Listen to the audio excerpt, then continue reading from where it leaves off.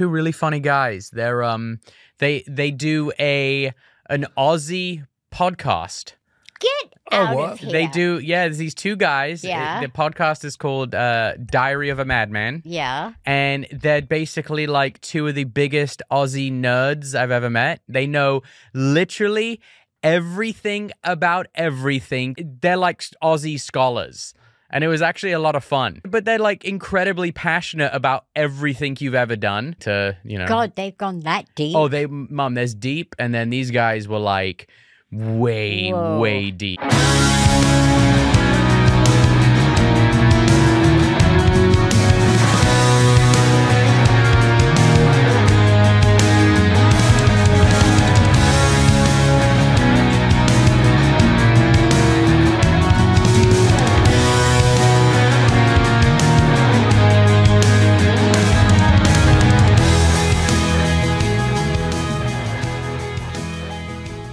Welcome to another episode of Diary of the Madman, the ultimate Ozzy Osbourne podcast, where we geek the fuck out about all things Ozzy and all things Ozzy related.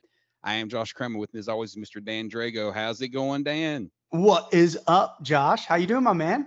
Doing good, man. I'm literally getting used to this, or trying to get used to the video. Because, I was talking and doing my natural thing. I'm like, oh, shit, I forgot we're recording now. I got to, That's right. You get to see both of our beautiful faces now. Yeah, no doubt, man. I'm actually going to take this off. Right on camera during the show. Can't see your face with that on, man. Let's go. Who needs a pop filter? Oh, man, I popped right away. I got one of those old school 80s ones on here where you just put it over there. Like Jimi Hendrix used to play with those big old fuck like that big. He'd be behind, he couldn't even see his face. I love it. Looks like you were doing something else there for a second. It's not excuse me while I kiss this guy. That's awesome. So anyway, man, how you been, dude? It's been a minute. It has been a minute. So first of all, I want to thank all the listeners and apologize for a slight delay. We've been off for about a month, and with the holidays and some personal commitments, 2 months. No fucking way. I think we interviewed Jack November 3rd. Are you serious? Yeah. Holy shit. It has been 2 months, ladies and gentlemen. Again, that's on me. I had a lot of things going on in my life, and some personal issues, and then on top of that, football has started for me. So once football starts, unfortunately becomes crazy. I also was waiting to buy a new computer. I got a brand new Mac. And look at how beautiful my face looks. Instead of being in the dark, I can use my microphone again. I was having major computer problems with the last one. So I'm super excited to be comfortable. I also got a new computer. Look at us. He bought a new Mac for $3,000 and I paid $300 Black Friday shopping for a SGIN. I don't even know what that is, but SGIN sounds like a B-side of SIN, right? But it's remarkably better than what I used to have. Yeah. Dude, and I'm going to work on the lighting. Yeah. And, it's so much quicker when my other one was just ridiculous. So, now we're ready to roll. But, one thing, and most of our listeners, we've discussed this before on the show with some of the delays and stuff. We don't set to a schedule, with something we've talked about early on. And we do this when we have time to do it because we want to keep it fresh and fun for us as much as it is for the listeners. And it just is what it is, dude. It's okay. Don't stress it. I'm not stressing it. We do this when we can do it because we want to keep it fresh and fun. And, it is what it is. But in the meantime, we have lavished in the joy of hearing Ozzy and Jack and Sharon discuss our show on their show. How fucking cool is that, man? It was amazing. I mean, I still think I've been riding high for 2 months. I thought it was a month. That shows how crazy time has gone. But, dude, I am still in awe. And I'm just fucking shocked that happened, right? Right. Yeah. I mean, getting Jack on alone was so huge, but for it to progress to where, days later, a week later, he's recording and he wants to make sure he tells, Ozzy and Sharon about our show and about us. Not to mention the compliments. They said we were funny and that we were, the nerdiest of the nerd, geeks, whatever. And we eat that shit up. It's like, man, that's so fucking cool. And I want to give a shout out to the producer also. She reached out and was like, hey, appreciate everything. Love you guys. Glad that Jack brought you up on the show. And they've been excellent, excellent. And we couldn't thank them enough, man. Our numbers has really skyrocketed. Absolutely. And my favorite thing he said was, there's deep and then there's these guys. And I think that should be like the tagline of our show. But, truthfully, I'm so grateful that he talked so nice of us, but he kind of nailed us, right? Like, he 100%. Was spot on who we are, what we're about. And, at first I was like, oh, Ozzy didn't give much of a reaction. But when I rewatched it about 30,000 times, Ozzy totally is into it. And that's just the way he is. It's just the way, especially on the show. Yeah. There's times he's really into the show, and there's times you can tell he does not want to be there, I think. But I think, too, Ozzy had a bit of humbleness, I thought. Almost like, oh, yeah, that's nice. Like, about me? Why would somebody do that? Right. And even Sharon was like, really? It's like, what do you mean, why would someone do that? You're like the greatest rock and roller. You're the greatest motherfucker ever to walk the planet in our That's eyes. right. Like, 100%. of course, why would somebody do that? So, but totally awesome. We are riding high from it. We can't thank them enough. And what an excellent, I think me and Dan really just kind of lavished in that as long as we could, to be honest with you. It's just amazing. Yeah. I mean, we've been getting pressure to follow it up and like, oh, you guys got to strike where the iron's hot and all that. But in reality, for me personally, I wanted that to simmer as long as possible. Yeah. Because you can't get better promotion, right? I mean, no. Zakk, Sharon, and Ozzy. I mean, you can't get any better than that. Just, the thought of listening to those three on a podcast discussing our podcast. Like, right. It doesn't seem like real life. It's like, fuck, that's us. And I was the first one. A couple of listeners had messaged overnight, I think from other countries who had kind of heard it, and it's like, they discuss you guys on the show. And I'm like, oh shit. And I'm like texting, like Dan and Ryan, like, dude, like they brought us up, and I found it immediately. And it's hard to believe, man, but it's so fucking cool. And like we've said, we just can't thank them enough. Yeah, absolutely. And again, fingers crossed. I still think it's a great shot we're going to get Ozzy on. I hope so. We'll see. They've discussed it. So now, Jack, you all heard it on the show. Jack mentioned it himself 3 times. So, we will see. We will see. In the meantime, not a whole lot of Ozzy news going on, Dan, but we do have the upcoming Billy Morrison album. He's supposed to announce details. He said first week of January, discussing the details of his new record, and he's already confirmed that Ozzy's at least on one track. So at least we have that to look forward to. Yeah, I can't wait. Gods is one of the best Ozzy songs on anything that Ozzy's done with other artists. I think 100%. When we did our show, it was 1 or 2 for you, Josh. I can't remember, but it was definitely top 5 for me, and it's amazing. So if they can get anywhere close to that, I think we have a pretty good gut feeling they're going to be doing one of the classics, either not classics, one that's been around for a while, Crack Cocaine or Mr. Armageddon. One of those 2, I think it's going to be it. I I'm looking for Mr. Armageddon. I think Josh is looking for Crack Cocaine. I want crack cocaine. Cocaine's a hell of a drug. Yeah, I think Mr. Armageddon just sounds like a great Ozzy song. And for sure. And it sounds like a rocker. To me, Crack Cocaine, I believe, if I'm not mistaken, is just a blues song, but I could be wrong. Yeah, and I'm not big on the blues. So, and the reason we believe this could be the tracks is Billy on another podcast, and it's escaping my mind right now what it was called, but he had mentioned there was a song that he and Ozzy had written way back, and that Sharon said, well, Billy, maybe you should use that for your album. This is an awfully good song. Like, don't waste it. Don't you use it on your album, which is oddly enough, I'm going to take a little credit here, pat myself in the back. I had messaged Billy Morrison on one of his comments on one of his posts on Instagram 2 years ago and said, you should put these tracks on your solo albums if Ozzy isn't going to use them. And Billy responded and said, tell Sharon. Do you remember that? He said, tell Sharon. I'm like, you tell Sharon. You're the one that knows them. Like, you're at the house hanging out.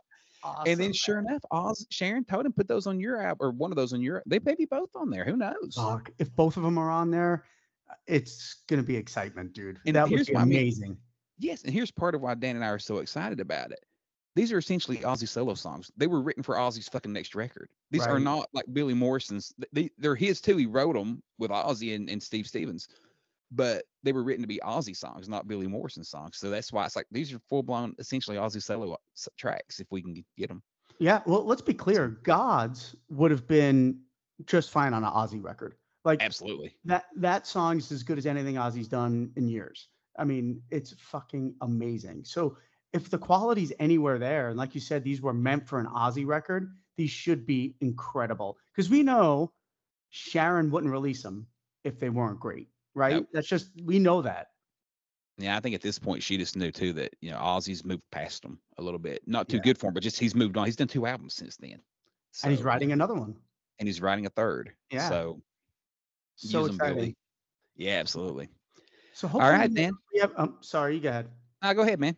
I was just going to say we have no news on the recording and writing front. I think they're probably in the process of writing, like Jack said, but nothing new. And, unfortunately, that's what I'm really keeping my ear and eye to the ground as Yeah, like some absolutely. news on the process of the next record.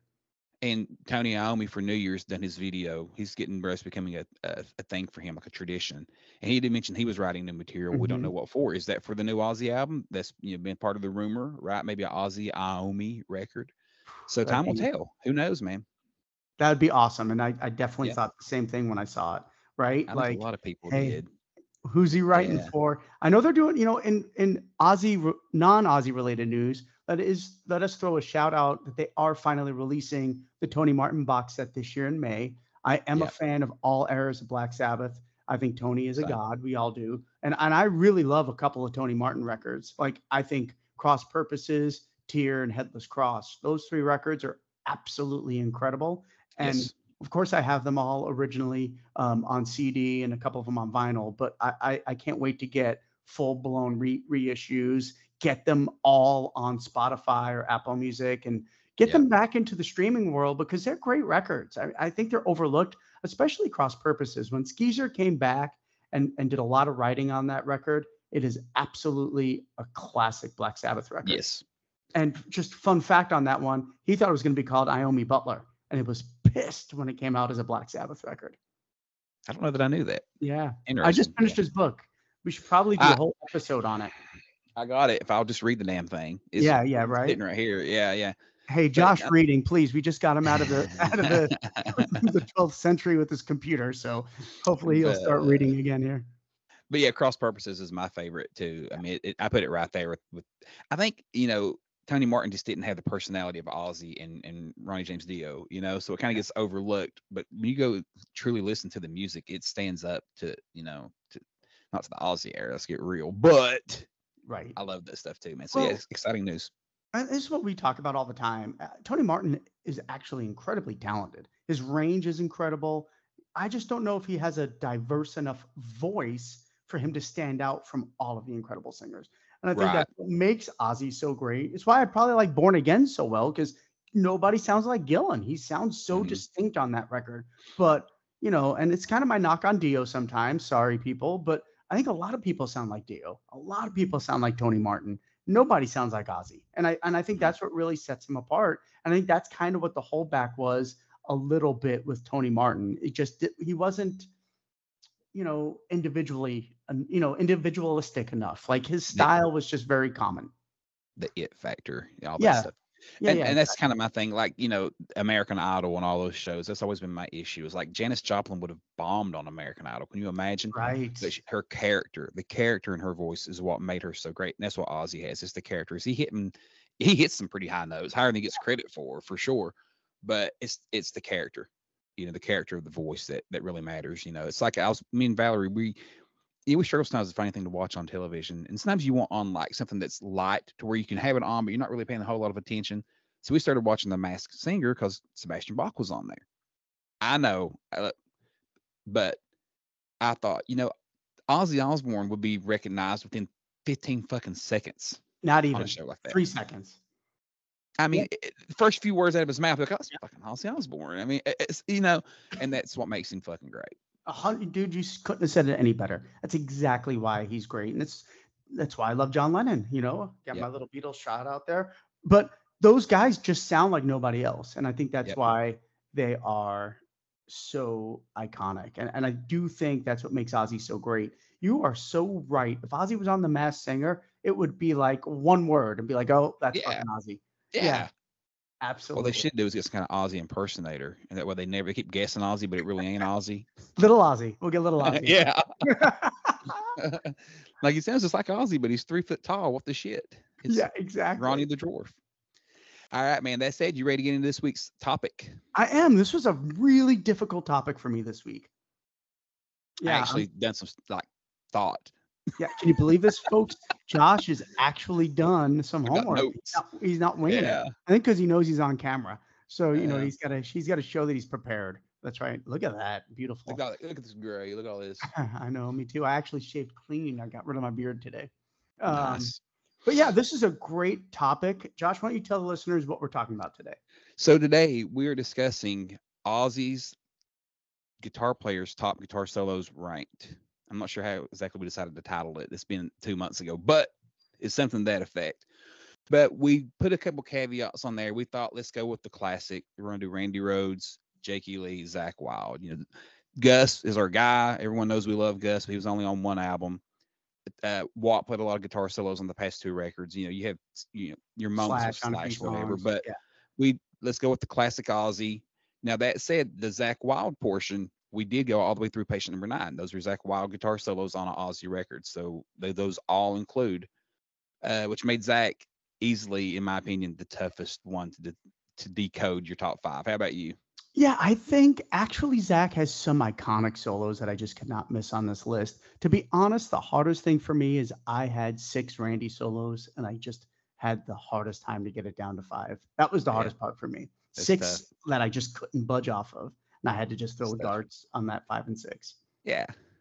So yeah. I can just explain real quick. What we're going to do is we're going to take Randy, Jake, and Zakk, and we're going to rank their 5 best solos each. So we're going to have a list, 3 lists of 5. And then at the very end, we're going to take those 15 and each of us will rank our top 10 Ozzy solos based off of those 15. So we can't pull in a Randy 15. Solo that wasn't on the list. Cause then, I know Josh over here would be all Randy. Let's just be real. Look right here behind me. It'd be like, So we thought it'd just be a great topic and fun and really a great way to look at the different styles of guitar players. Yeah. Just a little bit different topic. So I'm excited for it, man. Yeah, definitely. All right, so let's start with Randy. I mean, Randy doesn't need any introduction. Randy, obviously starting his career with Quiet Riot and has such an incredibly unique sound and a lot of whammy bar in his stuff, a lot of tapping in his stuff. He kind of infused classical with some blues licks. Children of the Grave is a perfect example of that off of Tribute. Oh, that's another thing too. We didn't include any of those because that would have probably been the top of my list. It had to be an original song and not a B-side. We will go ahead and give Children of the Grave on Tribute the honorable mention because that guitar solo is fucking it's amazing. Absolutely amazing. Yes. So, I mean, obviously, Randy changed everything. He changed the game. Him and Eddie Van Halen, Pick Your Poison. I think those are the 2 most iconic guitar players heading into the 80s. And I don't know anybody that would disagree with that. So Randy changed the world for Ozzy. And I think a lot of that came to his solos.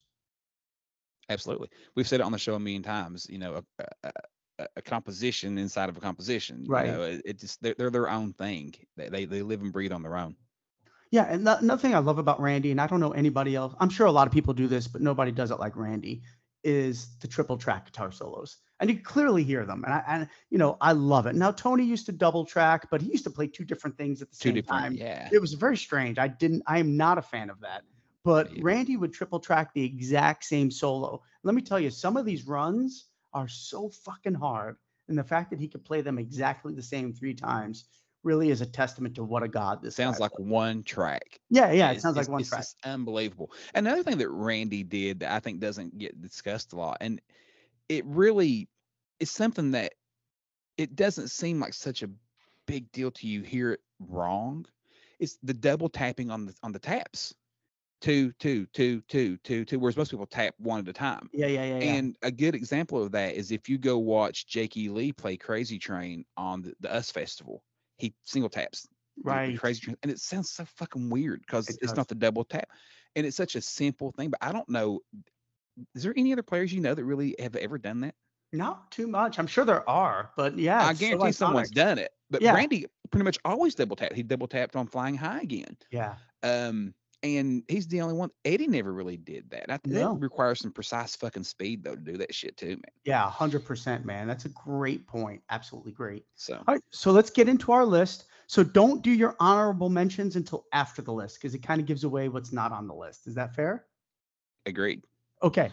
Gee, we're always in sync, man. Always. I didn't write down any honorable mentions, but I got this. Yeah, exactly. I got the same thing. I didn't either. All right, so I'll start. My number 5, Randy Rhoads guitar solo. This was a great experience for me. And I'm going to talk about this when I'm done, by the way. All right. So my number 5 is the just mentioned Flying High Again. Okay. And not bad. And, if I could talk a little bit about the solos, or should we talk about them after we're done? Because you might have it. Go ahead. Yeah. Right. Yeah, but go ahead.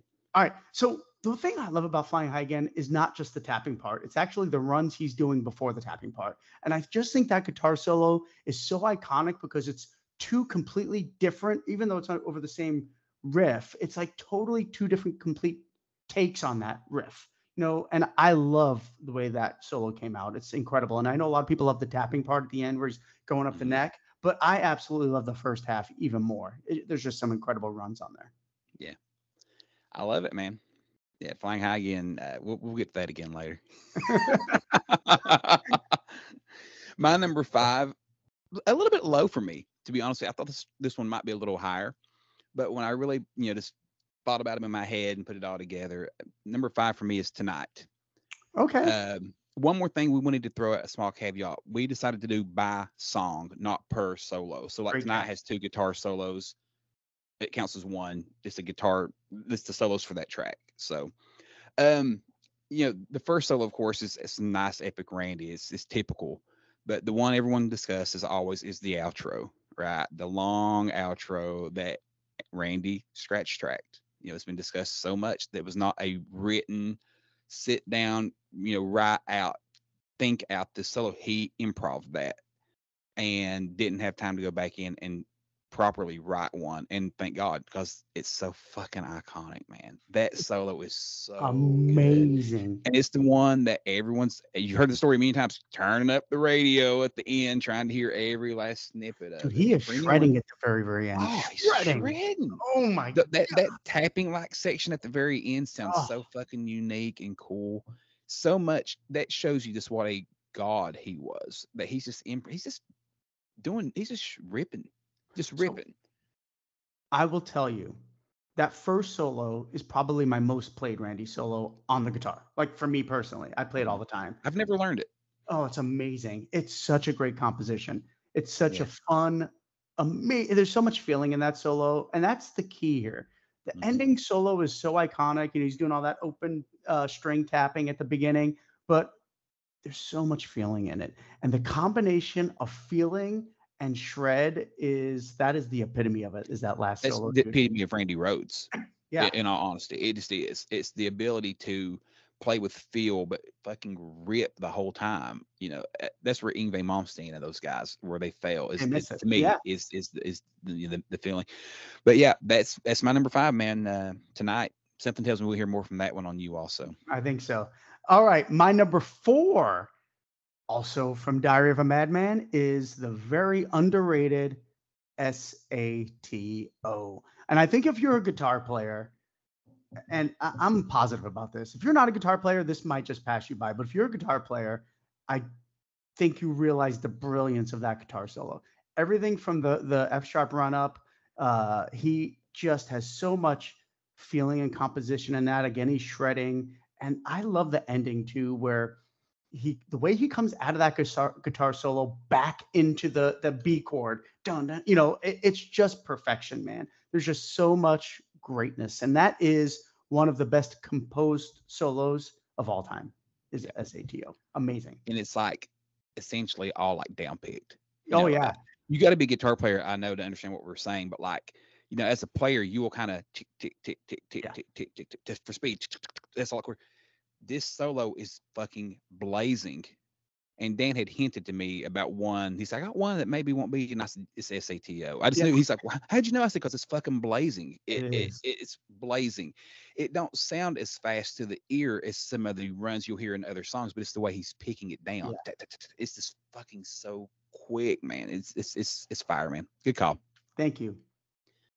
My phone keeps shutting down. I have to keep opening the damn screen back come on, up. Get professional. You've been here before. So number 4 for me is Revelation Mother Earth. That guitar solo at the end takes me to another fucking stratosphere. And I don't know that it will never age for me. It just won't. That song plays. It's almost like the song Black Sabbath. It's got that slower for so long, then it finally plays into that heavier, faster moment.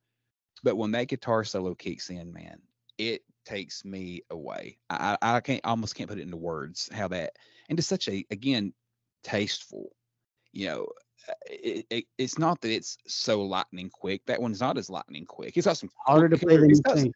It's hard to play. It's hard to little moments, and the simple, the pull off, that's so fucking tasteful, man. No, that's, so I don't know. No, I'm not doing the pull. That I'm talking about the like the where he I can't remember the frets, like 12 opens, 7 opens. Oh yeah. whatever, I know that- exactly that- what phrase you're talking about. Yeah. yeah. It's fucking that is such a cool idea, and that solo takes that song. I mean, imagine that song without the solo. No, you couldn't. You know, It kind of be, I hate to say it'd be kind of boring, right? But Yeah. that solo transitions the whole song. The song Black Sabbath without the last ending would be like, ugh, what was that? It never really did anything. right. That moment makes the entire song fucking killer. Yeah, it's called Scary Dreams. Scary Dreams. It never does anything. Hey, so let's talk about that solo real quick. First of all, the trills at the beginning of it. Oh my God. It is absolutely incredible and so iconic, the opening of that solo. And I think Don Airey's keyboard solo is so fucking good that Randy was like, dude, I gotta step up here because Yeah. what came before it is really, really good. He does that little Yngwie lick too that, well, I shouldn't call it Yngwie lick. Yngwie does it a lot, but it was a Randy lick where, you know, do, where he like keeps going back to the same note, you know, and alternating between. Just brilliant, so classically composed. It's definitely one of my favorites and one of the best. When that rhythm kicks in, dun, dun, dun, dun, dun, dun, dun, dun, dun, it's almost like you're in trouble. Like, oh fuck, it's coming. That was one of the heaviest fucking things I'd ever heard in 1981. Oh my goodness. Or 81 for me. And all the way through to the outro part, you know, dun, dun, dun, you know, the whole dun, dun, dun, dun, dun, dun. It's like we're in trouble. Now we're getting out of it. Oh, fucking yeah, so goddamn good. Yeah. That is Randy Rhoads personified to me. That track. That was your number 4? Yes, sir. My number 3 is Over the Mountain. Now, it's so iconic and there's a lot of flash going on in this solo, but for me personally, I don't think there's a guitar solo ever written that made me want to stop and say, I want to play the guitar. That's why it's so high on my list, because it was just so personal for me. I love the stops. And, you know, I, of course, love the beginning of the solo too, where he's doing the little Black Sabbath riff. And then when he does that, and that part's tricky to play, dude. You know, where he's the 12, 11, 10 part. Where he's going, yeah, that's harder to play than you realize. And that part is my favorite part of the solo. And they, of course, bring it back at the very end, which is so killer. Yeah. But all those stops and him going crazy on the whammy bar. But it's just so iconic for me that I think it's just so, and again, I'm going to use the word individualistic. It's like you hear that guitar part, you know, holy shit, I'm listening to Over the Mountain. That's how easy it is to spot. It's just incredible. Yeah.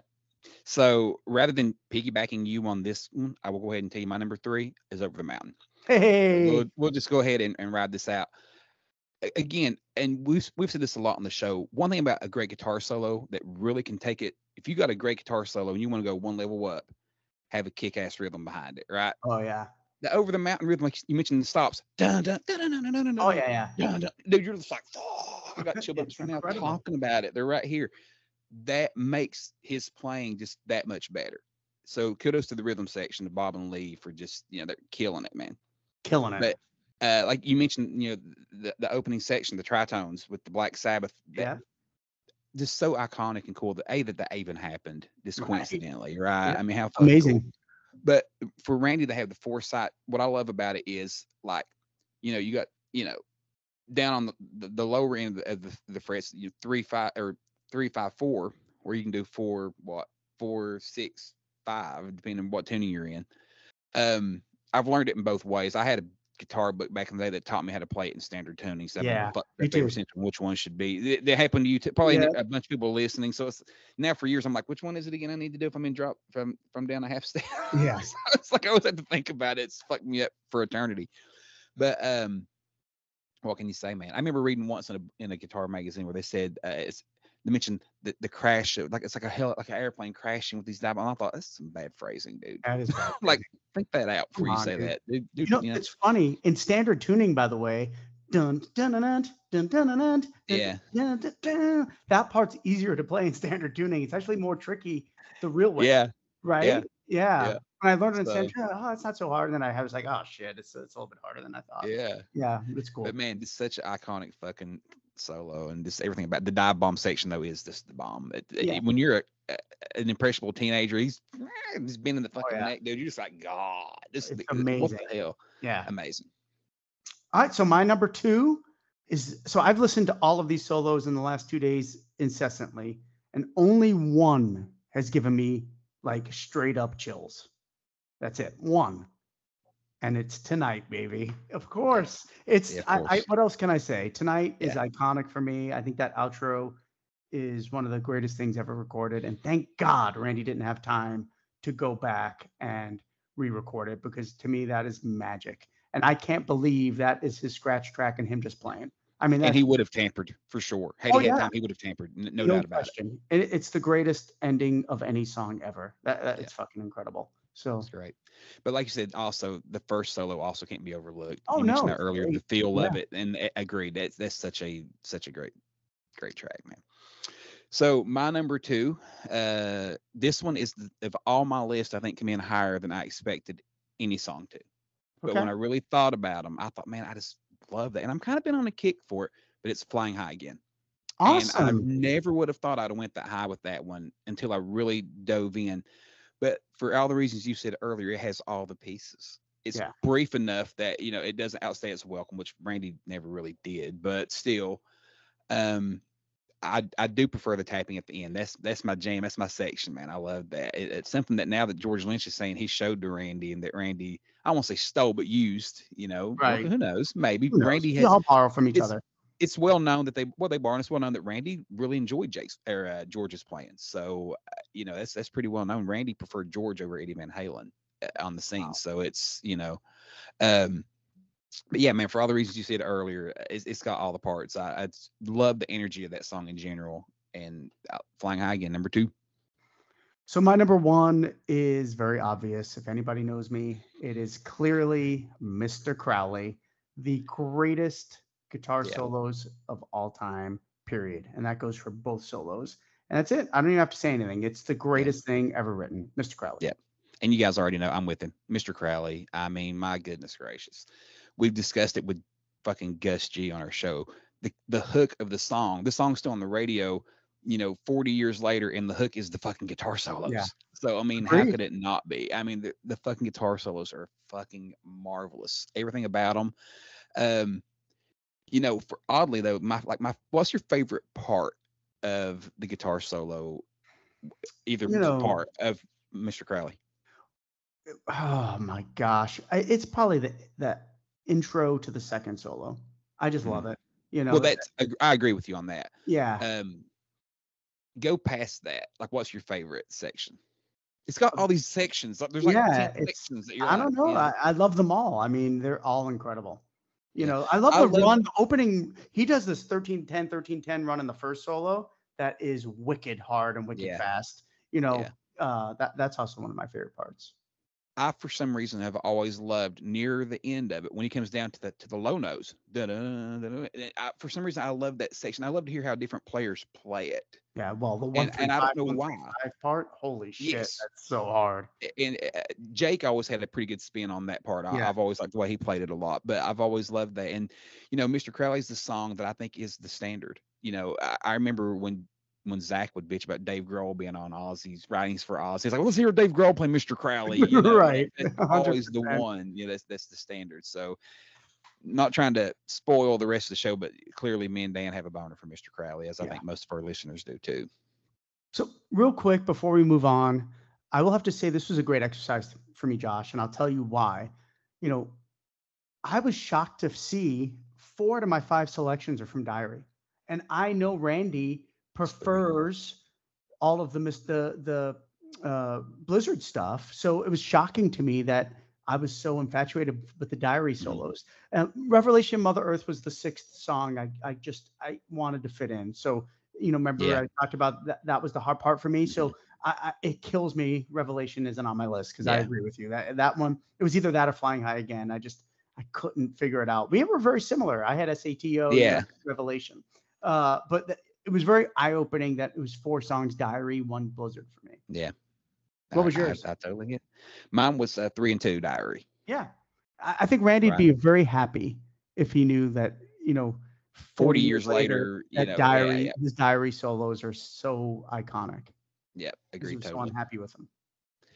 All right, man. That said, let's move on, Mr. Jake E. Lee. The man, Jake E. Lee. Obviously, Jake recorded 2 Ozzy albums in the 80s. Iconic, Bark at the Moon and The Ultimate Sin. One thing that's really cool about Jake is he didn't use a whammy bar. You know, he had a lock nut. So, you know, when he had to do some of those Randy stuff live, he did some cool shit live. If you guys hadn't seen, to emulate, he even had to do Over the Mountain live without the whammy bar. And, you know, he does a really good job without having a whammy bar, to be perfectly honest. But I will say this about Jake. I think he's the most underrated guitar player here. And I actually think Jake's solos might actually even be the most difficult to play. And that's not a slam on anybody else, but Jake has got an iconic style. Some of his reaches are undeniable. And he doesn't get enough love. And I think Jake's guitar solos and his playing is unparalleled. And I think he might be the most complex Ozzy guitar player. What he just said. Yeah. I'm a guitar player also, and I agree. If you said, hey, play me some Ozzy shit, I play less Jake than any of the other guys. And it's because it's more awkward to play and harder to play. Yeah. A little bit different tunings even. You know, he pulled different tunings and shit. So it's like Jake's definitely, and it's not so much, it's just more unique and different. It's not so traditional the way he plays guitar. It's hard to explain, but I love it. Why don't you start this one off? I'm really excited to see your Jake list, because I had a feeling our Randy list would be similar. Agreed. I think my number 5 is gonna be the one that shocks you the most, and I don't know why it's even on the list, other than it's just always spoke to me. Okay. Now you see it, now you don't. Hey, I love it. It almost made my list. I shouldn't have said that. Okay, but cool. Yeah, I fucking love it. I love more than anything the way it opens up. That slower lead in to the lead solo. I love that. I just love the tone of it. I feel like Jake has a thing for this one also, because he really, if you listen to the Red Dragon Cartel stuff, he emulates that solo a lot in his newer material. I feel like I think he kind of sees that as his sound also. But again, the unique style of Jake is just a different type of animal. He's not shredding really in it. You know, it's the little slides and bends and stuff. That's what Jake does. But I love the da da da da da da da. So great. I'm over here like, like that's it, man. I still think his guitar tone is way better on Bark at the Moon, man. It really is. I just love it. And I know I don't want to beat a dead horse, but God, his guitar sounds so good on Bark at the Moon. It could even been turned up, to be honest. But yeah, it's a great call. My number 5 might shock you. So I for some reason I dove into Jake first. I don't know why, but like once we started this process, I was just like, fuck, I'm going straight to Jake. I was just really in a Jake mood.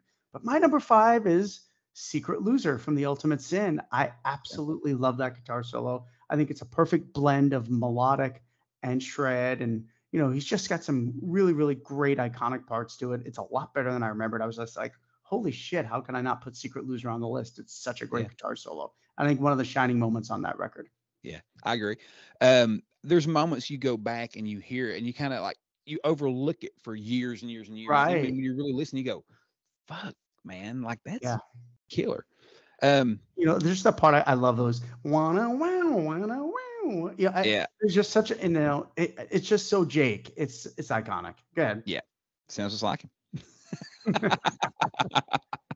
My number 4 is Lightning Strikes. Interesting. Yeah.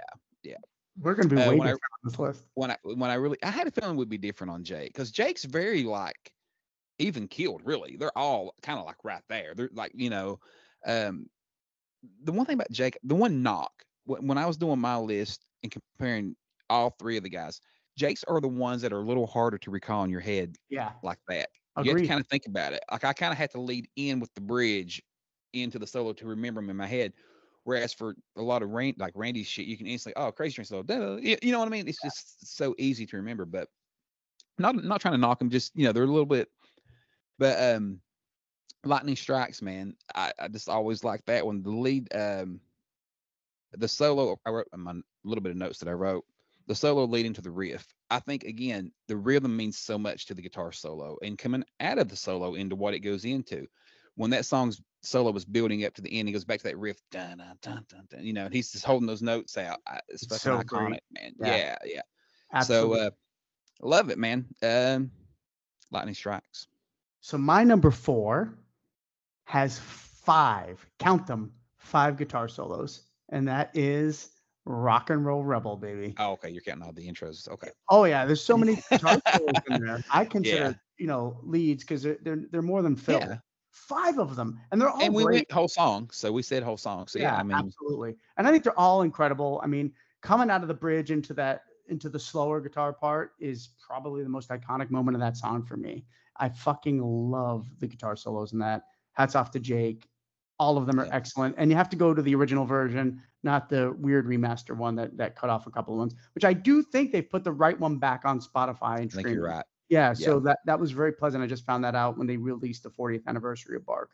But yeah, when they first released those, it's like, fuck, what the hell like is instantly, that first lead in on the, you're like, what the fuck is that? Like, this is terrible. the Yeah, solos are so good. They just took them and put them wherever on the track. Like at I think different they were times. demo tracks. I think they put the scratch tracks up by accident. Yeah, Is what they happened. may have. Yeah. Shocked that one's. I feel like that's a little low for you on Really? that. So that has me a little bit excited to see what the future holds. My number 3 is Secret Loser, which we discussed earlier for you. Awesome. Yeah. Just the energy, man. Like you said, it's got a good mix of energy and emotion for sure. But the second half, that last half coming out of the solo, fuck, he is what I was on trying to fire, emulate. man. Yes, on fire. That's what my notes say. Second half is on fire. On Like, fire. I absolutely love it, man. That's awesome. Yep. So my number 3 is really, really, for me, I think the most complex solo maybe on this whole list. And it's going to surprise you when I say this, but it is blazing fast. And if you ever watch Jake play it live in the Salt Lake City show, it'll really open your eyes to how fucking good this guitar solo is. And my number 3 is Center of Eternity, or Forever for our English friends. This guitar solo has it all for me. And it's probably the highlight of the song. The riff behind it is incredible. It's fast, it's moving. And he's got a couple of licks in there that I'm like, holy fuck, Jake doesn't get the credit he deserves. It's so hard, man. And I've tried to play that solo, and it's beyond me, man. It's and then throwing them in live, this as riffage, in the middle of the song with those licks, man. Like I said, and he's doing that without so a rhythm guitar track behind him too, which is even cooler. So I'd have to say, if you guys really, really pay attention to the guitar solo in Center of Eternity, it's absolutely incredible. So my number 3, Center of Eternity. I think that's a great call. It's not on my list, and now you're making me second guess that I didn't think harder about that track, because it really is. It speaks well for Jake, right? It's a good representation of who he is as a player for metal, because Jake's this majorly blues side that's totally different. Also, I think he kind of prefers, honestly. My number 2 is Rock and Roll Rebel, for all the amazing reasons Dan said earlier. I love it. Guitar solo, iconic fucking bridge, guitar solo. Yeah, like, that's exactly. the shit It's that we fucking live for, right? Yes. Yeah. So and like good. you said earlier, the second guitar solo coming out of the bridge, that slower part at the beginning, dude, is just so fucking good. You know, absolutely. Never see the real me. That's one of the greatest bridges of all time. And that's what's so amazing, that you think, oh, guitar solos rank, you're gonna think shreddage. That's not really what we're looking for at all. No, and I don't think it's what the world's looking for, right? It's not. Yeah.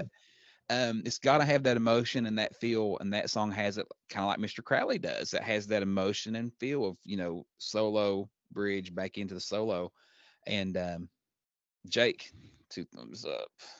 So my number 2 blew me away when I listened to it, because I didn't even think it was going to be in my top 5. And I'm so curious, man. Yeah, and this one for me is All Emotion. It's funny, Randy's number 2 is also All Emotion for me as well. You just clicked. I thought about putting it in mine. It's so simple, but it's perfect. It's perfect. And it is Killer of Giants. Is that what you're thinking? I thought you were going to say So Tired. No, that is a great one too. Killer of Giants guitar solo, I just think is so iconic. It's so emotional. He perfectly, he is doing some of the coolest tapping I've ever seen. You got to watch him play it live on the Ultimate Ozzy or any of the shows from that era. But he's doing he's tapping here and he's like moving. It's such an iconic. He's freak. It's fucking incredible. And I just think Jake composed maybe his second best solo, since it's my number 2 spot.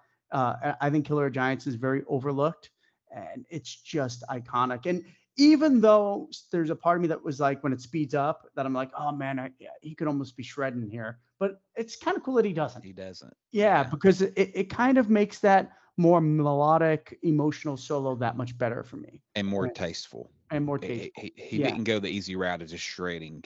Yeah, That's exactly. the easier thing to do as a player. The shredding's the easier thing to do. The same licks pattern. We all do that. Same fast licks that I can just do, but that's much easier to do than try to compose something. Rather than just doing another pentatonic scale, he decided, to do something like that. So I love it, man. Yeah. So Killer of the Giants for me is really special. I like it. And So Tired, I was almost on my list for that reason. It is. So Tired may be the simplest guitar solo in Ozzy's catalog, but it's so good. But it's so perfect for the fucking song. So that is my that's what matters. Mention. Yeah. Right. I'll throw it on there as an honorable mention for me also. So number one for me, Dan's clearly going to go with us on this one. It's Bark the Moon, right? I mean, God damn it. It is so good. It's so fucking good, man. There's so many parts to it that are just like mind blowing, Yeah, I still can't get that rundown right at the end. I was on, and the second guitar solo, that opening section, Jake's come out publicly and said, even Zakk don't play it right. Right. I mean, I cheat. Yeah. But Jake plays. Yeah. This going on and on about Jake. One thing about him too, he's more fun to watch than to listen to too, because he is such he's a showman from fucking hell. Incredible. I mean, when you say, well, they could have had George Lynch, and George is a showman too, but Jake smokes him there, I believe. Jake, to watch him live, and Ozzy's pulling his hair and kicking him, and he's flipping and playing with his thumb, and he's just watch him play that outro solo of Bark the Moon on that 84 tour, or it could be, you can see it on the Ultimate Ozzy. Him playing that, he stretches so fucking far. His hands must be ginormous. Sometimes he stretches stuff with his thumb. He's not. He uses his thumb sometimes. His thumb. I'm like, how the hell can you do that, dude? What the fuck is that, dude? I mean, it's just fucking unreal. But both solos are fucking A+ out of the park solos. But that outro, man, God, it is. That outro. Not to give anything away, but that is the most iconic thing outside of the end of Mr. Crowley. I mean, it's like, and also, if you're like us and you dive deep in this shit, the way Jake would play it live, I don't prefer it over the studio version, but I love his live solo also, where he changed it up a little and made two different sections out of it. Yeah, he actually adds a little like melodic part at the beginning of it before he goes into the shredding. Before he goes into the main, to the riffage of I like it live. I'm glad it's not on the studio album, but exactly what I'm saying. I prefer the studio album cut the way it is, but when you go see him live, that is fucking cool. Yeah, great call. So, awesome. Yeah, man. So my number one, clearly, Bark the Moon. Without saying. So we weren't as far off as I thought. I was so excited to see Secret Loser on your list, man. Yeah. That's so cool. So my breakdown on that one was 3 Bark and 2 Ultimate Sin. What do you got? My phone went out. I have to keep looking. I have 3 Bark and 2 Ultimate Sin. Hey, just like me. Perfect. Yep. Awesome. So we were closer than we thought. So this is the tough one. Now we move on to the man, the myth, the legend, Zakk Wylde. I mean, Zakk is iconic. Pentatonic king, let's just call it. And I think I called Jake probably the most complicated. I'm going to call Zakk the fastest. I don't know if anybody rivals his speed. I mean, up and down the neck. And the one thing I love about Zakk is he is incredible using all 6 strings, which I don't think a lot of guitar players do. I sure could use work on that. I like maybe the bottom 4 strings a little bit too much, but the way Zakk uses the whole neck is incredible. For sure. And even the whole guitar, he uses all the pickups. Or a lot of guitar players will put it down in the treble pickup and just run all day long. Zakk, if you watch him play a solo, he'll switch pickup position 4 times in the fucking solo. I mean, just I kind of think sometimes I'll just watch Zakk play on his Instagram page, or I sometimes think he's the greatest guitar player to ever live. And I know it's sacrilege, but if you're a guitar player, and I don't understand how people shit on this guy sometimes, because I know when I watch Zakk play, I'm just like, is this guy for real? Like, he beats that fucking guitar into submission, man. He does. And there's no overdubbing. He's just a natural God's gift guitar player. I just don't know how else to say it. Well, you're talking about a guy, though, that can go out and play War Pigs with Zakk Sabbath and do it for 15 fucking minutes and not repeat itself. Right. Exactly. I'm out of licks 90 seconds into a fucking improv solo. 90 seconds? That's pretty long.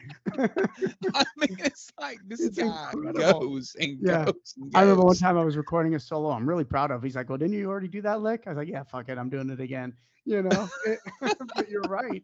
You know, Zakk doesn't repeat himself. It's Zakk is he's a god. They're all three gods, man. They And really just are. no question. And Ozzy's ability to hire and pick people, and sometimes it might be happenstance, like Tony Iommi, but he's Right. always managed to have these amazing fucking guitar players, man. That just And I love the story with Zakk. We all know it, that he sent in the tape and Ozzy said, oh, he's a Randy clone. And then obviously, got the call to actually do the audition. So awesome story. So let's run through Zakk real quick. I think this is the one where I don't know if we're going to differ that much because like I said earlier, I think Zakk has some iconic solos that are must have on this list. There's one not on mine that's Oh, iconic. No. Oh, it's boy. happening. I went crazy. All right. I did not go crazy because I just think they're undeniable. Well, one is not on mine. I wonder which one it is. We'll All see. right. One thing I want to mention real quick too was it's an old interview, but I saw a cool interview with Rudy Sarzo recently where he was comparing Jake and Zakk, and he was like, Jake was the perfect guy for the time. He said, but Jake saw himself as a peer of Randy Rhoads, someone on his level. He said, where Zakk came in as a fanboy, and really Right. that helped because he was such a fan of Randy Rhoads and Jake and Tony. That he wanted to really honor that, whereas Jake saw himself as the next guy, and I thought that's kind of an interesting little statement since we're discussing the two right now. Love it. Go first, man. I went first last time. All right. My number 5 from Osmosis, of course, is Tomorrow.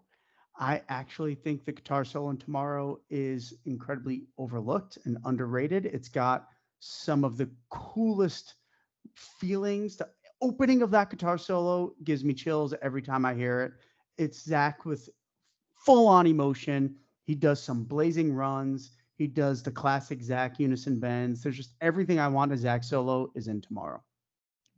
What can you say, man? It's heavy as fucking goat balls too. It is incredible. This is such a heavy song, and his mood matches the song really good on that solo. So I got to go with you on that. Okay, nice. Not on my list. I'll go ahead and tell you that's a good call. I know, but your number 5 is not on my list. How you know that?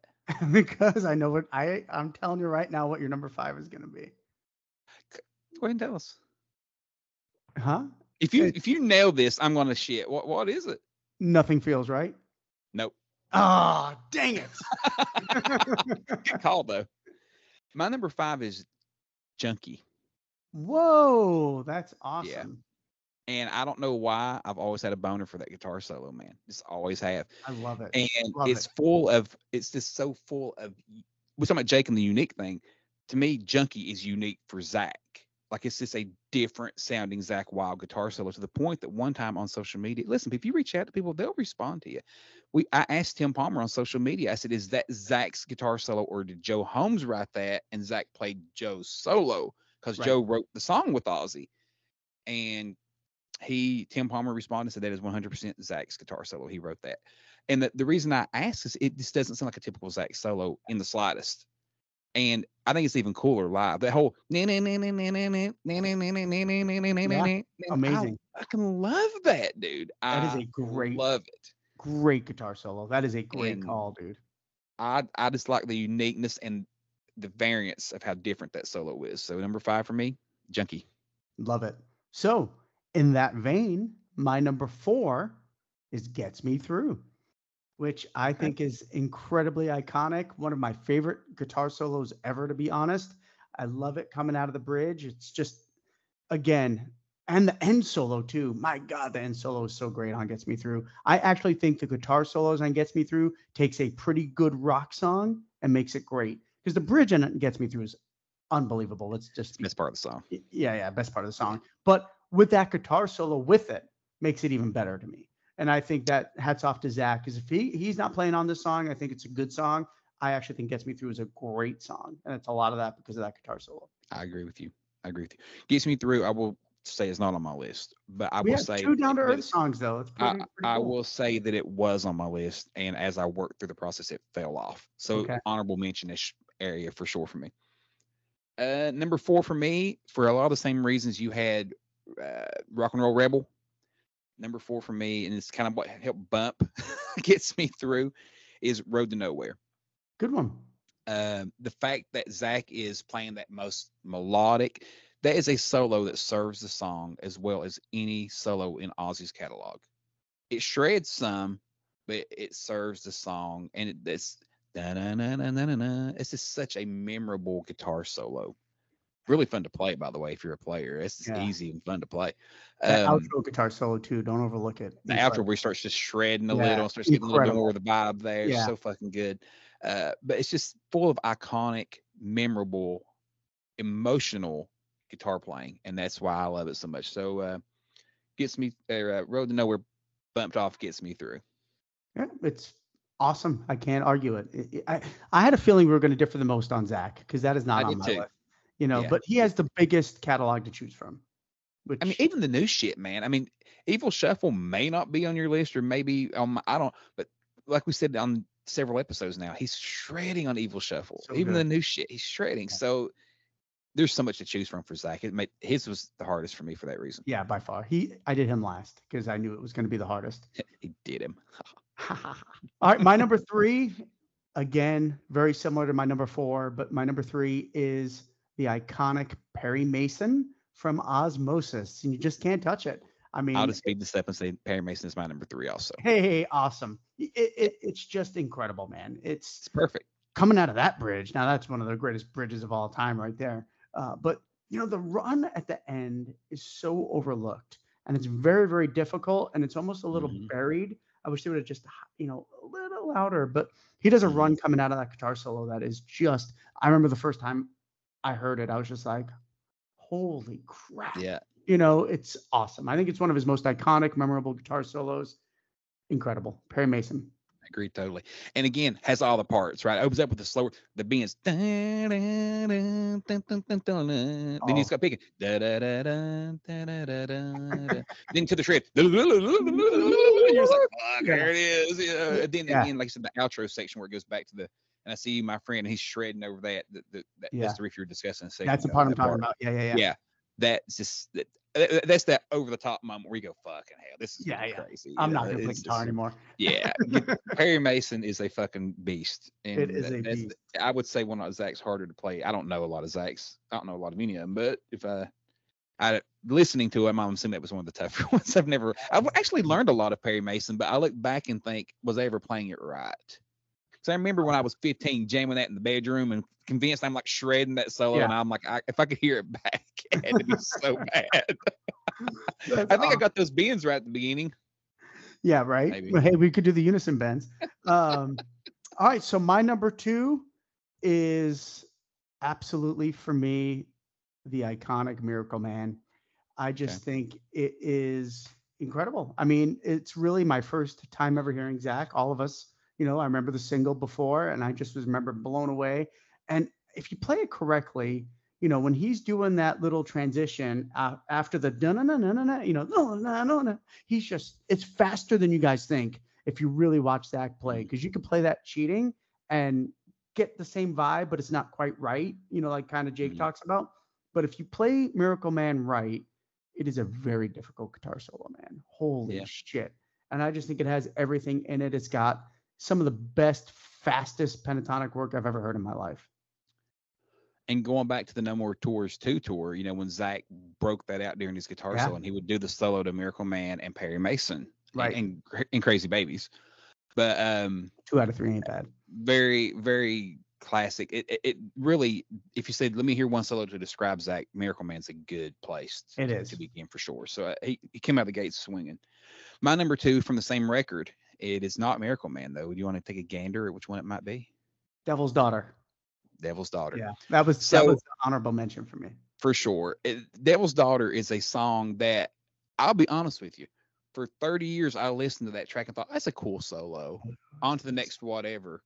And then Zakk puts out that video of him playing it. You know, he does those videos in the social media all the time where he's playing these songs. You can watch him play them. And when you actually see him play that song, you go, holy fuck balls. Like, who the hell can play that, let alone write that? Yeah. That's so hard to play. I don't even want to begin to try to learn that shit.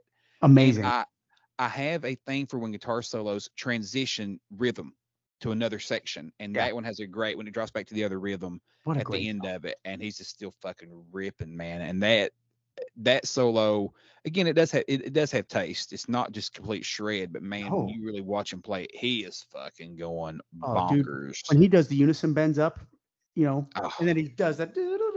I love it, dude. But he also does some chicken picking on that solo, which I never realized before. And then forget it, I can't do that. You watch the video, then you go, "Oh my god!" Like it's crazy. That's a great call. So I'll be honest. It was between Devil's Daughter and Tomorrow for my 5 spot. And I can see that. Yeah, it was just they were both right there. And today I must have been in a heavier mood because Tomorrow made my list. But that's a great call, dude. So it brings us to number one. I mean, which means we have the same number one, and we both left off the iconic solo that we both left off. Mom, I'm Coming Home. Yeah, that's the one I left off. Same. For sure. I mean, obviously, number one is No More Tears. It's Zakk's most iconic guitar solo. Talk about maybe the best written solo of Zakk's career. Talk about maybe the most iconic outro of a guitar solo coming out, right?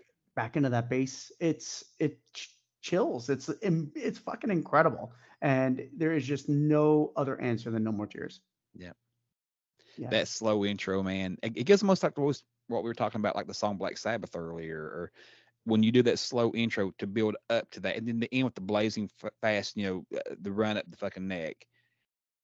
No More Tears is the perfect guitar solo for Zakk Wylde, and it's one of the most.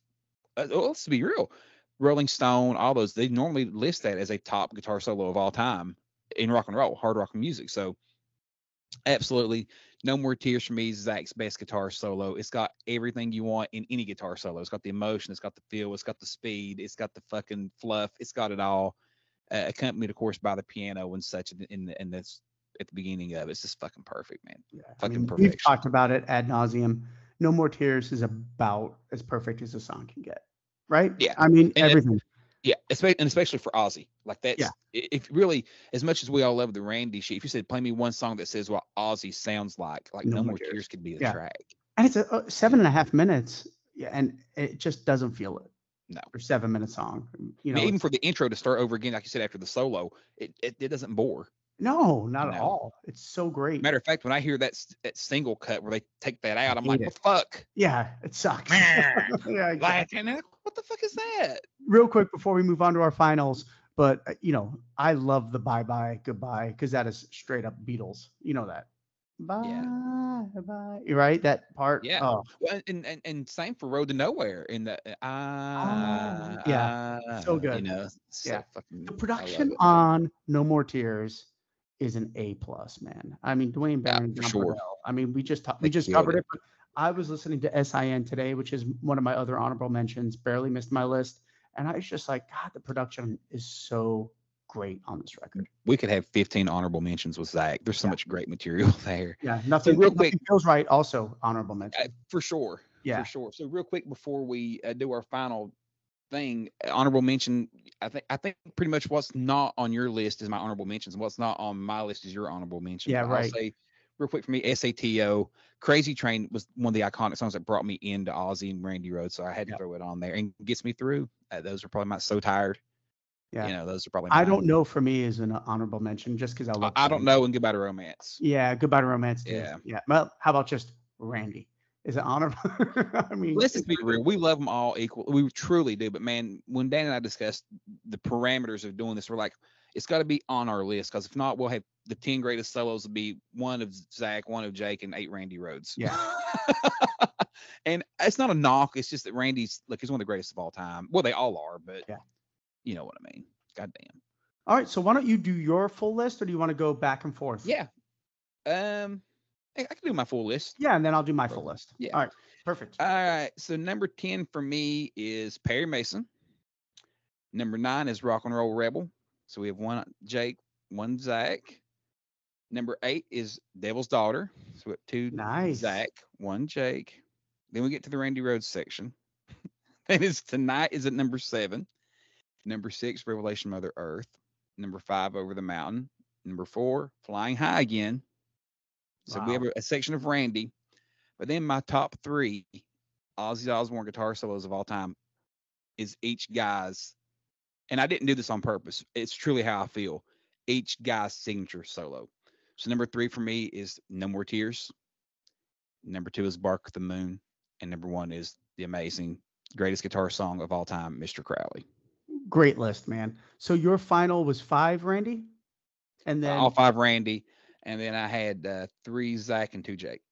Awesome. My list might surprise you, actually. That was awesome. All right, so my number 10 is Gets Me Through. My number 9 is SATO. My number 8 is Perry Mason. So right now I'm 2 Zakk, 1 Randy. Then my number 7 is Killer of Giants, my first Jake entry. My number 6 is Miracle Man. My number 5 is Over the Mountain. My number 4 is Tonight. And then, of course, my top 3, I couldn't have said it any better, Josh. Number 3, No More Tears. Number 2, Bark at the Moon. And number 1, the greatest guitar song of all time. And I'm not exaggerating, Mr. Crowley. I really feel Mr. Crowley is the greatest guitar song of all time. Yeah, but I also feel that Bark at the Moon is the second greatest guitar song of all time. And I'm not being biased. I agree. That's how I honestly feel. I'm probably biased, but I love Bark at the Moon, but you take the guitar solo out and it's another great Ozzy song, but it's not like the iconic Ozzy song. Right. And I know you're the same way. I didn't pick those as my top 3 on purpose. It wasn't like, oh, let's give everybody their love. No, those are the best 3. Each guy's signature moment stands out. It's pretty amazing because each of them are known for those guitar solos, right? Yeah. I mean, Zakk is known for No More Tears guitar solo, and it is clearly the top 3 best Ozzy guitar solos. And really, you say top 3 best Ozzy guitar solos of all time. I know for you and me, that's like saying the 3 best guitar solos of all time. So, that's exactly how I have them. For sure, man. For sure. So, a little bit off topic, but I want to throw this in here real quick before we sign off today. One thing in the news section we didn't mention that did kind of come out a few weeks ago. Sharon said on the Osbournes podcast that they have 35 plus concert videos that's going to go up on Osbournes Media over the next year. So that's something to look forward to. Some of these old iconic shows. How many? 35 shows. She said we have 35 concerts. So Osbournes Media is going to start they're going to start releasing all of Ozzy's archive concerts and shit. For some reason, I said 35,000. I was like, what? No, I think she did 35. I think she said 35 concerts. Yeah. But still, that's a lot of shit we haven't seen yet. Yeah. Well, for sure Salt Lake City is going to be on it. And if I can get a cleaned up version, that's my favorite show of all time. That's what I was going to say. Cleaned up version of Salt Lake City, dude. If we can get those, Salt Lake City is going to be on there. And they're going to be cleaned up, remastered, cleaned up, perfect. We're going to have Us Festival, which is Jake's first gig with Ozzy. 100,000 people is your first gig. Can you imagine that? Moscow Peace Festival, probably. All those will be on there. And some old Sabbath. There's some stuff I'm sure we haven't seen before out there. So I just want to throw that out there real quick. We can see all these guys doing their thing in their prime, as these release throughout the next year or two. So that's something to look forward to. But Dan, before we sign off, anything? No, I just want to say, first of all, it was great doing our first, well, I guess our second, but to me, this is our first official video show because Jack was a special, thing. So for me, we didn't know we were going to do the video with Jack until it happened. It was like, fuck it, we got it. Let's use it. Yeah, exactly. And I think it worked out so well. I'm super excited we get to do this now going forward. But definitely let us know what your favorite guitar solos are by the 3 guitar gods that we just talked about today. Let us know what you think of our lists. I think we were closer than I thought we were going to be, which is pretty awesome. It just goes to show you how great these fucking songs are. But let us know what your thoughts are. Make sure you're following us on all our social medias and try to be as interactive as possible. Josh and I love to do more interaction on social media. Absolutely. Like and subscribe. Again, the Osbournes page, we've had a lot of subscribers and likers in the past 2 months. So we appreciate all the new listeners. We really appreciate you guys turning on to us. Turn your friends on to us, man. That's awesome. But Dan, anything before we sign off? That is it.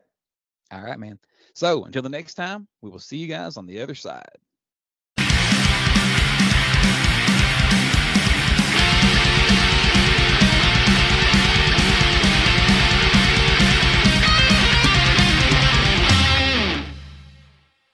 Fucking happened, man. Hey, we got it now, though. I just don't get it. It's so insane. It's like we can't do this without some major fucking malfunction. Yeah. I'm just glad that at this point it's on your end and not my end. So hey, but here's double barrels for you. Hey, like you said, though, we should be clean. going forward. I think so, Yeah. man. I think so. I was a fucking hour of 45 minutes of figuring that shit out. Crazy. But we got 2 new computers. We're ready to roll, man.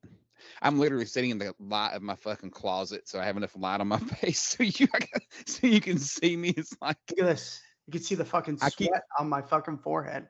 I keep a very dark room in here, so Yeah, that's gonna have to change.